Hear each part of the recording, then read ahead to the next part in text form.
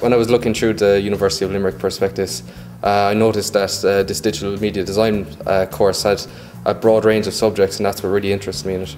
The modules that we cover are actually really broad.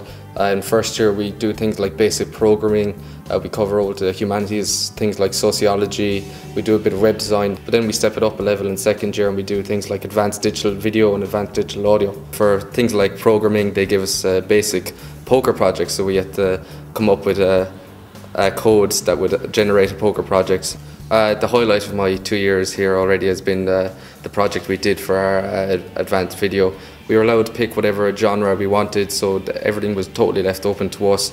We could have as many actors, as many props, as many locations as we wanted, so we had a lot of freedom doing it. We did a thriller horror with teenagers set in the woods. It was kind of cliche, but it was good fun. What I've learned is things like basic computer programming. I've learned things about video cameras, about mixing desks when it concerning audio.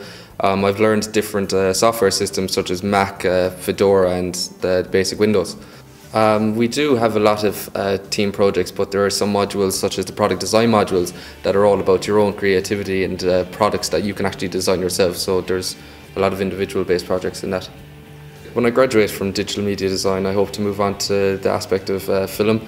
I think I've learned a lot from the actual modules that we've done here in college, the things like the digital video and advanced audio. So when all those things combined, I think it will really help me in the future when I move into film.